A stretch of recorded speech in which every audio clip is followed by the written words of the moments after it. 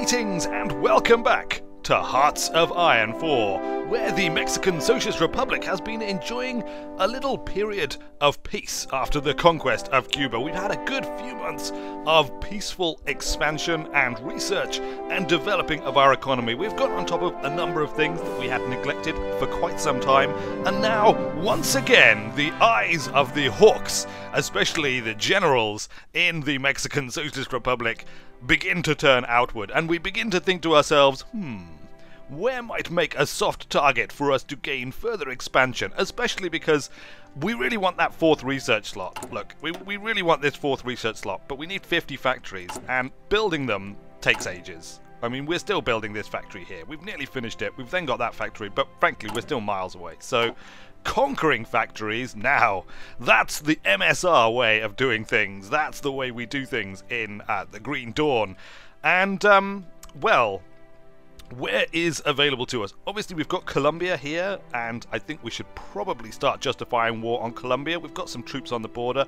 I don't know how tough Colombia is going to be. I suspect they could be quite difficult indeed. But of course, we do have Gallardo here on the border, and his legion of Mexican bravado and joy, which is just legendary in the MSR right now for their incredible boldness and cunning plans. Perhaps Gallardo could come up with some kind of idea for getting straight to Bogota without having to even fight the Colombian army. He could dress up his men, for example, in monks' outfits and pretend that they are indeed on some kind of pilgrimage, that they are simply a mere holy company who are traveling to the world-renowned holy sites in Bogota to engage in some kind of worship and then take them completely over whilst they're not paying attention. Well, okay, maybe that is not the correct plan, but nonetheless, I think we should probably start justifying war anyway down here. And also, I think it probably makes sense to take out these islands here, Haiti and the Dominican Republic, of course, because, well, I mean, we've kind of started with Cuba, and it seems like we would be sort of leaving the job unfinished if we didn't take them over. They hopefully have factories and stuff. Look, we're not entirely sure what he has. We don't have any intel on them at all. Nobody from Mexico has ever been to Haiti or the Dominican Republic. We don't have any idea what's going on over there. But it doesn't matter. We'll declare war anyway. Or at least we will justify war. And we might as well justify war on both, right? Because we'll navally invade Haiti, I think, because it's smaller. And then we'll march on overland to conquer the Dominican Republic. I think it is probably the right way. Look, they are fascists, the Dominican Republicans. We will justify war on both of them. Democracies and fascists alike. It's all the same to us in the Mexican Socialist Republic, and this, of course, is within the Americas. So we care. We care about what happens there. We care about the workers of these islands and think that they should be completely and totally liberated to go about their business, drinking tequila, smoking Cuban cigars. We can possibly add some kind of luxury product from Haiti and the Dominican Republic. I don't know what sort of luxury products they might have. Look, let's just unpause it whilst our armies begin their procedures. In fact, we might as well plan this invasion. I think, we can just go straight for Port-au-Prince. We don't really want to go anywhere else anyway, because we don't want to get stuck fighting a protracted war without access to a port for supplies. So we might as well take the port, and the port is Port-au-Prince, funnily enough. So we'll do that, and we're going to send a prince among men, Martin Bustamante, to do the job. We'll do a naval invasion. Here we go. From here to here, we're going to assign all of our guys to it, and hopefully that'll be enough. We could possibly bring in some reinforcements to assist. We don't actually have any reinforcements. When we've made some reinforcements, if the invasion hasn't been triggered yet, we'll send those reinforcements to join him. I mean, he can only take an additional 1 troop, I suspect, unless we've got more troop transport capability now. Research has finished. An engineering company won at long last. At long last, we are beginning to flesh out the capacities and capabilities of our infantry divisions. It's about time. Do we want to keep doing that? Or what are we actually researching here at the moment? We're currently researching mechanized and mountain infantry. Probably makes sense in that case to maybe switch out to doing something else. How are our engineering research technologies going? 1940s. We can get improved computing machines improved computing machines, I mean, electronic digital computers can now be made, which are programmable. Although still expensive and large, these machines allow for intelligence analysis far beyond human capacity. That sounds like a great thing to do. Let's get that. The boffins will love to have improved computing machines. They can kind of use it for researching, and maybe in their spare time they can program some kind of very early version of Zork, perhaps, or something like that, some other text adventure. I suppose this predates things like The Hobbit and The Lord of the Rings at the moment, but nonetheless, I'm sure there are creative Mexicans among the Mexican Socialist Republic elite storytellers division who would be prepared to team up with the boffins to write some kind of awesome punch card-based early computing machine video game. Without the video part, obviously, because the video part probably doesn't exist at this stage. But nonetheless, we'll let them get on with that, and hopefully it won't distract them too thoroughly from the various researches and things that they need to do. We've got quite a bit of political power here. We could possibly hire ourselves another advisor. We could maybe change our export focus, but I'm a little bit dubious about doing this. We could go to free trade. But if we go to free trade, then resources to market plus 80%, but factory output goes up. But yeah, we might wind up trading away stuff that we actually need. Limited exports, resources to market plus 25%, factory output plus 5%, research time plus 1. I don't think it's really worth spending anything changing our trade laws right now. We'll just remain on export focus for the time being. We probably should change our conscription laws, however. Not enough fine young Mexican boys are joining the Mexican Revolutionary Army, and they obviously need a little bit of encouragement in the form of some stirring political recruitment propaganda whipped up by the Mexican film industry, which of course is now almost entirely led by Gallardo here, because he has become so famous and so loved throughout the Mexican Socialist Republic that everybody just looks to him all the time. So let's go for some extensive conscription. We could go to service by requirement, but rather than taking the hits now to factory output and construction speed, I think it's probably better to retain our industry as much as we can. We'll get a little bit of an increase to our training time, but we get 5% of our recruitable population. Yes, we shall indeed replace limited conscription with extensive conscription, as fronted by Gallardo and the propaganda campaign, which has sorted out our manpower mightily. Look at that, we're up to 511,670 manpower available to us, which means, hopefully, well look, we've already got a division of motorized infantry. Let's send them out just to join up with Bustamante and team. Just add a 10th division for this invasion when it eventually happens. 24 of 63 days, but the war justification will take longer than that. We should also, I didn't actually start justifying war on Colombia, did I? Let's start justifying war on Colombia too. Why not? We could take them province at a time, but they've only got 3 provinces, and we actually won all of them because half the point here is gaining access to Brazil to support a potential revolution there in the near future. So there we go. We have done it, or rather we are doing it. Old Dino here has been receiving his scripts from Gallardo, the de facto leader of the entire country now. Wow, this guy is just becoming more and more epic with every passing moment. He's using, obviously, his contacts in the film industry to, to get the best writers to write up the speeches, to whip up the Mexican Socialist Republican peoples in noble and patriotic fervor to begin conquering the rest of the world. Dino angered by Colombian posturing. Those naive citizens of the MSR who imagine Colombia as a people of peace are entirely out of touch with reality. Those who live at our border know that they hate us with their silly faces and their pulling down the trousers in order to give us the moon. Yes, this is the way that they treat us, these Colombians, and we shall stand for it no more. Rise up, members of the Mexican Socialist Republic, and we shall take the country of Colombia for ourselves, or whatever it is that he was told to say. Regardless, we must be ready for war. But we are ready for war. Oh yes, we certainly are. In fact, you know what? Let's actually start drawing up some battle plans. First of all, we've got a front line already. That's good. In that case, let's get some offensive lines. And I think what we want to do is we kind of want to come down here and take this port, like this. Okay, to conquer that bit. And then we want another separate line. World news! The fall of Rome. Allied forces recently entered Rome after the surrender of its garrison.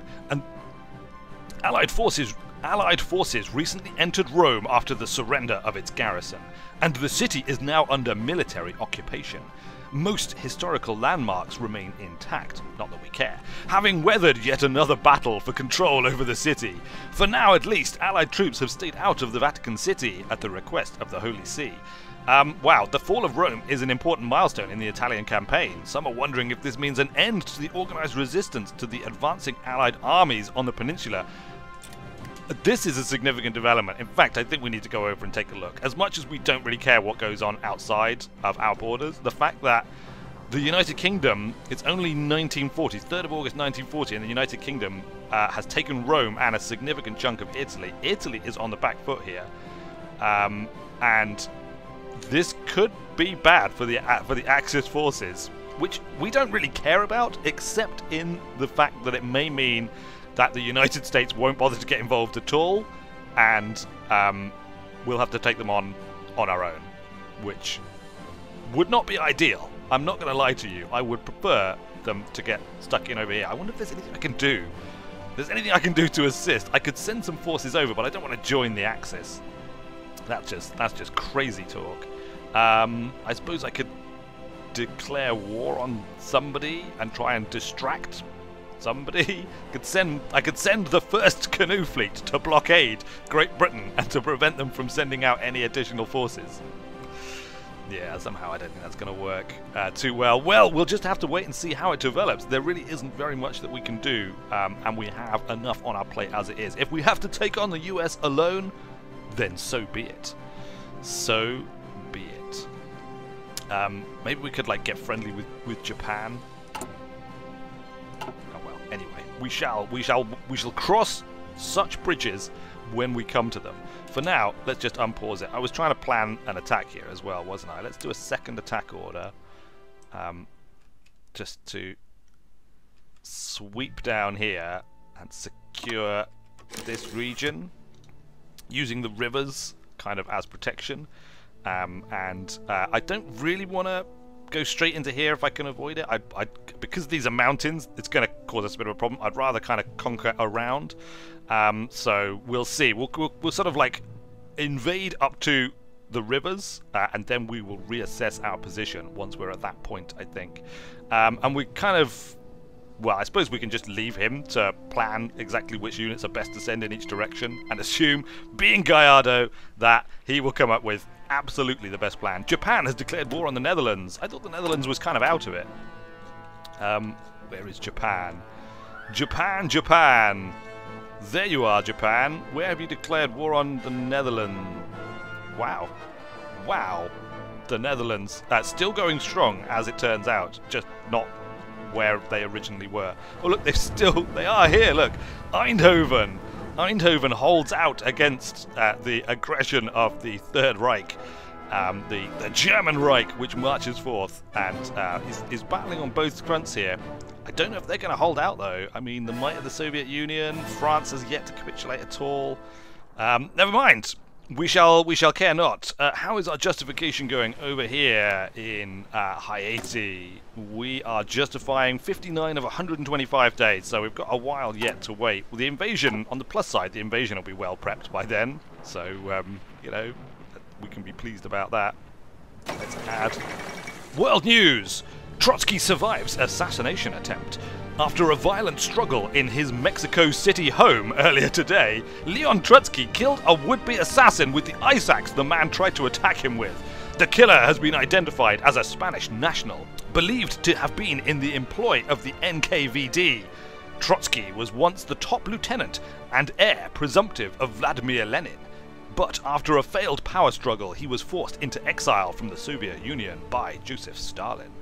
Speaking to the press, Trotsky denounced the attempt on his life as yet another cowardly plot hatched by Stalin to silence his critics. Interesting. Wow, Trotsky is hanging out in the Mexican Socialist Republic. Maybe we should see if we can recruit him into our government in some form. That would be awesome, wouldn't it? Come on, Trotsky, come work for us. Do we even have... Look, maybe we can get him as a political advisor. We could get Plutarco E. Keles. Dino Enka calls to aid Haitian workers.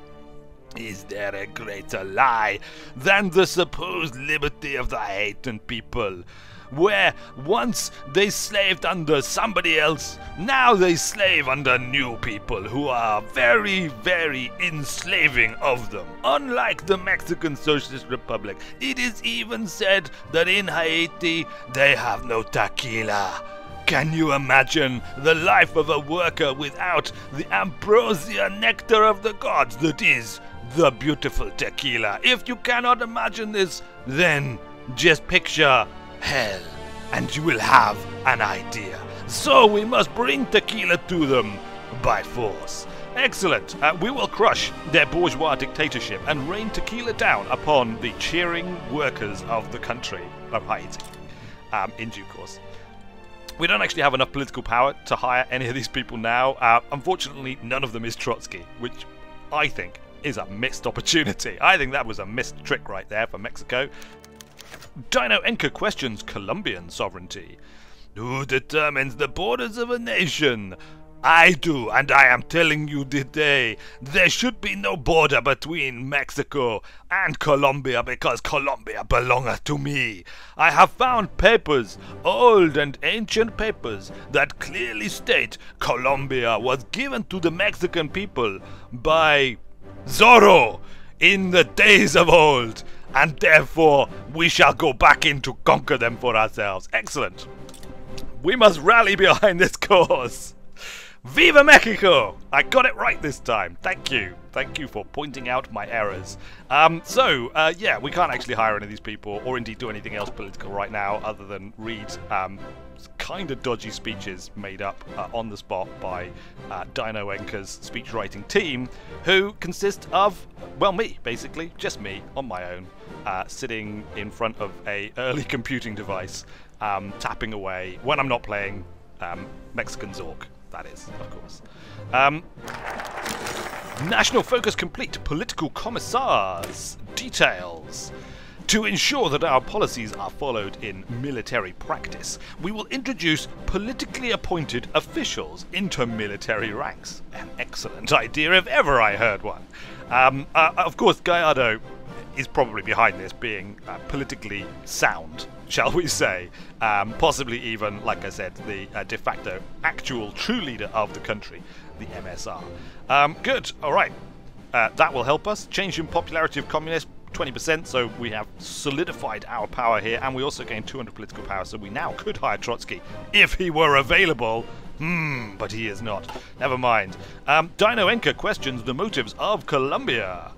Is there any doubt that Colombia is preparing for war? It cannot be doubted, because we have heard from many people that this is the case.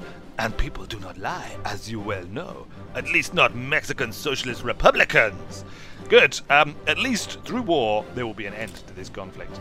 Meanwhile, let's just pause it here whilst we pick our next national focus. So we could go down to ideological fanaticism, gains national spirit, ideological fanaticism, plus 5% division attack in core territory. Could be good, especially if America attacks. We could get like a fairly significant defense bonus.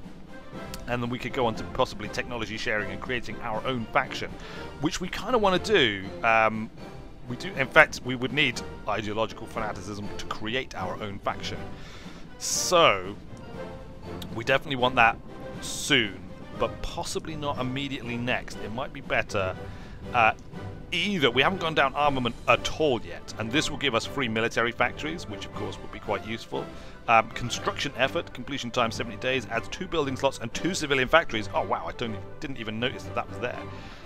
Secret weapons, secret weapons, and nuclear effort. If only I had the research to be able to do these things, then I would totally be doing them right now, as is the case. plus 50% research bonus for air doctrines, and plus 50% research bonus for various planes and things. This might be good because we haven't really researched planes at all, so we could sort of grab this and then get the maximum benefit as we try and like surge up a research tree for planes, but not trains, and certainly not automobiles, because the Mexican Socialist Republic already has the finest automobiles in all of the land. I don't think we're going to be able to form the faction just yet, so let's leave this for now, and we'll come back to that when we're ready to form a faction. So I think we will probably go for construction FM, and we'll continue to ignore aeroplanes for the time being. We should probably, we can actually switch this over to tactical bombers, so we should probably do that because we've got enough close air support at the moment. And let's even transfer some of our production into this so that we can get a fair number of these cranked out, ready to support our war effort, because we may not have airfields close enough to be able to get our close air support in. So having some tactical bombers to come in from range is probably a good idea. We have insufficient resources. Alas, we need some aluminium to build our planes. Let's get it from the Soviet Union. They've got loads of aluminium, and they certainly don't mind shipping it over to us. Excellent. We shall unpause it again and continue preparing for the war on Haiti and the Dominican Republic and Colombia. I think we might be getting ahead of ourselves to start justifying yet another war on top of this. I don't know how long the war in Colombia is going to take. I'm hoping this will be quick and we can bring old Martin Bustamante and his ultimate cunningness legion to assist with the conquering of Colombia. And then we're either going to be wanting to look to Venezuela or possibly Ecuador or Peru, or all three at the same time. Ecuador would be a quick win. They're democratic. What's Venezuela? They're fascist. I have a feeling that America will probably be less disturbed at us taking fascist countries.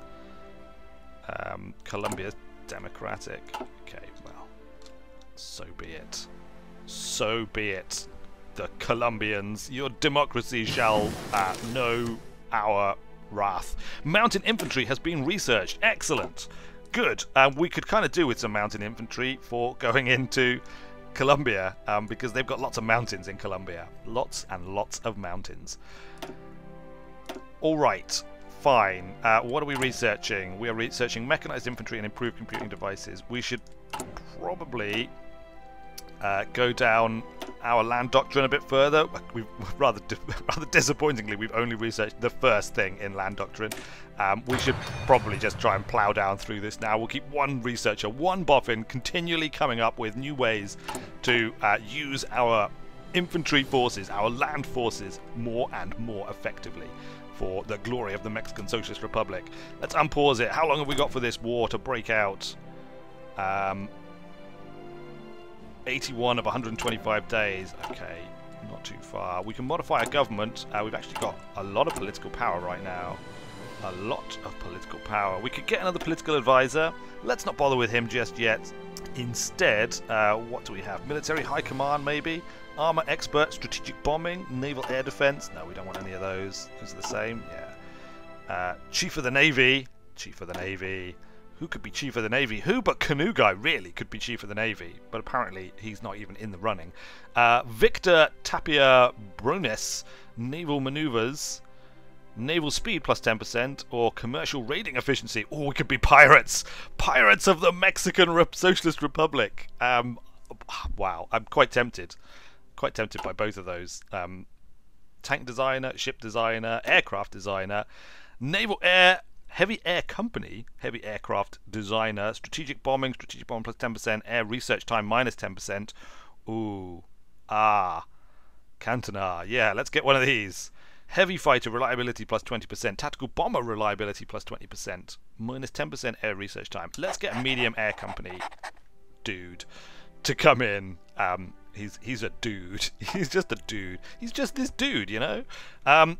We've got a couple of recruits have been prepared already, so let's send them down to join up with the first Legion of Mexican Socialist Bravado and Joy under the command of Dino, of course. They can come down and be prepared to join in with the glorious Colombian offensive when it takes place. What are we actually recruiting at the moment? We're just recruiting some truck chicos. Oh, mountaineers. Oh, wait, hold on. Let's edit mountaineers. We'll add support artillery and engineering company. And we'll add mountaineers and more mountaineers for a combat width of 10. And we will save that. We should probably give them an awesome name.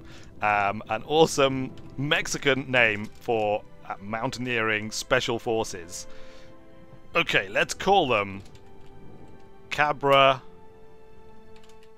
Magnifico. Magnifica. Cabra Magnifica. Yeah? Is that okay? Please tell me that's okay, because I think it's kind of awesome. The Cabra Magnifica division will be just awesome. We're going to give them a combat width of 10, so again, they'll be sort of like smaller than our big divisions, but more specialist, better for mountains. We can use them to plug gaps here and there as well. I think that makes sense. Let's rename them the Cabra Magnifica, and we will get started on making three of them at the same time, ready to come in, and we will deploy them somewhere with a port. I guess here in Costa Rica. There we go. Excellent. The Cabra Magnifica divisions are preparing themselves, or at least they're in training. Mexicans are going to be just queuing up to join the Cabra Magnifica. I'm pretty sure about that. They are going to be the most well-renowned. I mean, I'm almost tempted to change old Dino and old Gallardo here to have his company be one of them. But I'm not going to, because he likes riding on a horse. Even though he's not actually technically associated with any of the cavalry divisions. But, you know, we like to think that he is. And that's the most important thing. How are we doing? Are we closer to invasion yet? 105 of 125 days. We're nearly there. Let's just speed up the clock a little bit and see if we can kick off this offensive before the end of the episode. It will be, hopefully, a glorious attack. 113, 114, time ticks on. Dino Enka questions Colombian sovereignty. Previously I asked to determine the borders of Colombia, and I have received a letter from Zorro himself, who says, and I quote, "The Colombians belong to Mexico. The workers of Colombia cry out for liberation by the Mexican Socialist Republic. I ask you, people of Mexico, how can you not answer such a call from Zorro himself? We must rise up and take this country of bourgeois intellectuals and crush them beneath the boot of the socialist revolution. We must rally behind this cause, Dino Enka. You're quite right. Let's just assume that is going to happen in the near future, shall we? We have 3 civilian factories. We must have completed a civilian factory. In fact, look, wow, we've completed all orders. We'd better put some fresh orders in. We should maybe think about putting some anti-air in, along the border here with America, as we have no air defense at the moment, really at all, just in case they attack. Let's do that. Let's put in a line of anti-air. We'll also put in some radar stations. There we go. Just kind of just prepping us a little bit, and then maybe we'll improve our infrastructure a bit so that we can ship troops up and down the country a little bit faster. There we go. And we'll top it off with some more civilian factories. We'll get a couple here in Jalisco and maybe in Chiapas as well. There we go. We've queued up a whole load of orders, which hopefully will make us completely and utterly immune from attack. Meanwhile, on the strait of this bit between Cuba and Haiti, tension is rising. A storm gathers on the horizon. The time for the Mexican Socialist Republic to launch their invasion has come. War goal justification complete. Very well then. Justification for conquering the Dominican Republic for the Mexican Socialist Republic is finished. And for Haiti, for that matter, which is good because Haiti is where we actually want to invade. Our forces are ready to attack. Our preparation bonus is 0. But you know what? He's had ample time to prepare, so I can only assume that means he couldn't be bothered or something. This guy should probably join the attack as well. Look. Division Just take him in. We're talking about Martin Bustamante here. This is not a man who is coy. This is not a man who is slow to execute his plans when the time comes. He just takes the decision. We attack! And he leaps into the sea on... he doesn't actually have a horse, to be fair. Perhaps he has taken the truck Chicos as his command division. So he just drives his truck, which he assumes to be amphibious, into the sea. And off they go, just charging. They haven't actually gone anywhere yet. Are you going? Do we need to speed up? Oh, we haven't declared war. Hold on. Hold on. Declare war! War declaration has been completed. There we go. We are now going in. The attack has commenced. That may have been why we weren't actually getting a preparation bonus, to be fair. Do we now have? We still don't have a preparation bonus. But I assume we don't need a preparation bonus. Look, battle has been joined. Battle has been joined.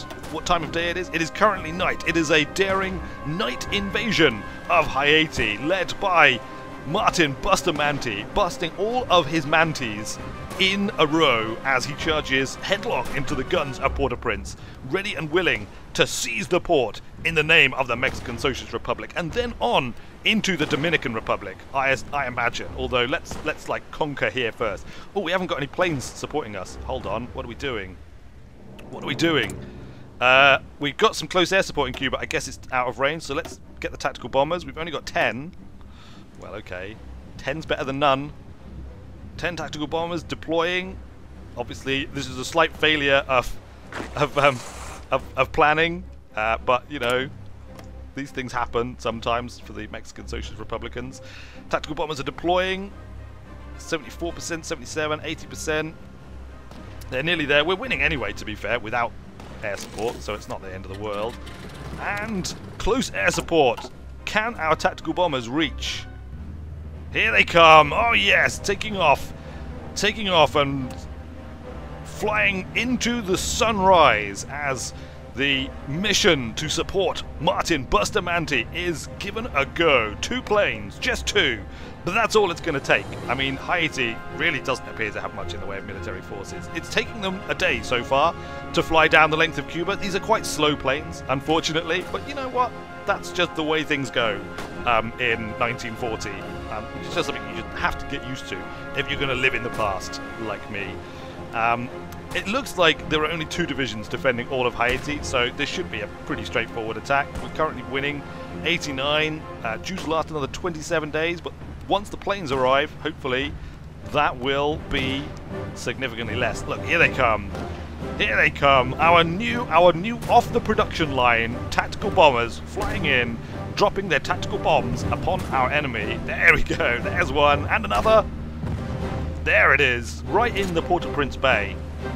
I don't think the farmers, or rather the fishermen, probably more accurately than the farmers, are going to be terribly pleased about that. Well, this attack could go on for some time, and we're probably going to have to wrap it up there, and we shall complete this attack next time. We shall see if Martin Bustamante is able to we shall see if Martin Bustamante is able to bust yet another awesome naval attack and win some glory and respect for himself, which, frankly, he is. I mean, even though he is without doubt our second greatest commander, he still lives in the shadow of Gallardo and wants to kind of prove himself. And this is going to be an attack that's all him. Gallardo isn't even here. He's miles away. If all goes well, then maybe they will meet up in Colombia in some future war. But until then, thanks a lot for watching, everybody. I have been Weird Wizard, and I will see you later.